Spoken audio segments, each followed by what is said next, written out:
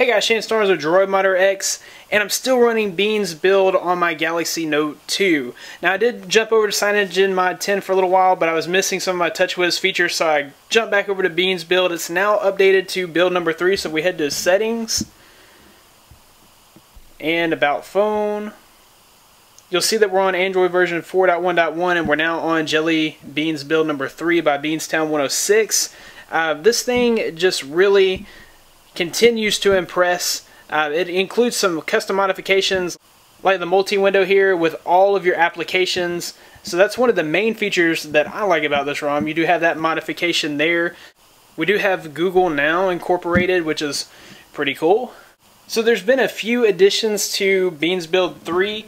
One of those is the torch from the lock screen. So you just press and hold the power button and that turns on the torch, like so. He has Wi-Fi Tether built into the settings, so you can actually use the Wi-Fi Tether that comes in the settings, or you can use this modified Wi-Fi Tether. Some of you guys are afraid to use the one that's built into settings. I promise you Verizon's not going to charge you. If you have unlimited, you can use that one. But this is the modified version of Wi-Fi Tether that works with the Galaxy Note 2. So this you can use this and it's going to work. So he's done a lot of debloating in this ROM and giving it more of an AOSP look and feel. Of course, you can choose to go with the touch launcher whenever you're installing this, but I prefer more of the AOSP look and feel. But I do like those features like the pop-up window, which is here, and also, of course, the multi-window S-Note. You can use your S Pen. S Pen functions incredibly with this. You're still going to have that Samsung camera. So you'll have your Samsung camera with burst mode and all of that good stuff. It does include Dropbox, so you can have your free Dropbox storage. There's some other modifications like center clock. The battery mod is there. This thing has been tweaked and modded for speed and performance. You're going to get high scores on Quadrant. I was getting well over 6,000, close to 6,500 in Quadrant on this phone. And you can see just how it flies through the screens and how quickly it launches applications. He's also included the Wi-Fi Notify Killer, so whenever, as you can see, it's not there. I have my Wi-Fi toggle along with these other toggles, but the Wi-Fi notification is gone, so that's totally removed here, so that won't be pestering you anymore. There is a MyUI battery bar mod option, so if we go into Settings and Custom Settings, there are a few options here. So you have your toggle settings. You can actually change the widget buttons that are included in your toggle bar, and you can change the order of those. And then you have your brightness modes and sound modes. You have battery bar settings, so this would be your MyUI battery bar. You can change your height here, I think up to 7. And that should show up. I don't see it here. It may require a reboot. You can change the color. See, there it is. You can change the color. And there's all sorts of modifications for that MyUI battery bar. Some text messaging pop-up settings here as well. That's about all for the custom settings. So he has enabled the rotate for 360 degrees. You can turn it all the way around, which is really nice if you drive and for whatever reason you need to be able to turn that around.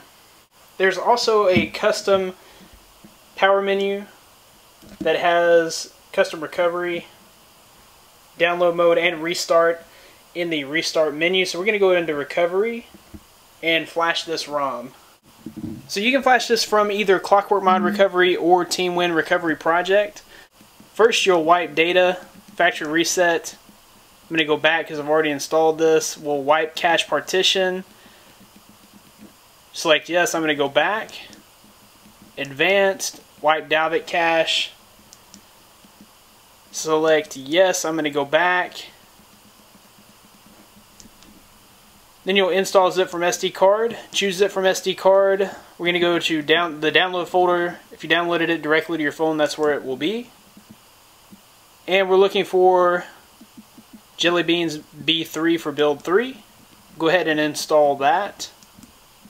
And this should boot up the Aroma installer. Okay, so this is where you can do all your customization. For the clock position, I'll go with right. I'm going to go with no AM or PM. The battery style, I like the ICS blue with percentage. And we'll go with the most amount of toggles that we can have. I like the Nova launcher or the Apex launcher. Either one of those are great launchers. You can still go with the TouchWiz launcher if you prefer. You can have both file managers there or one or the other. And I'll go with the Jelly Bean MMS. I'll go with the Android 4.2 keyboard. And I'll go with the CM10 Apollo and AOSP UI sounds. Here's where you can remove your bloat. And you can choose which Google applications you'd like to have. I'm going to go with that wireless tether. That's the modified wireless tether. And then you can choose to block ads here, but I choose not to because I feel like it's not fair to creators. And then we'll install the ROM. So give this just a few minutes. This is very fast installing ROM. And then you'll reboot into the system. Okay, so after a few minutes, you'll see this screen is just saying that you are finished. We'll go to next. Finish. And we'll go back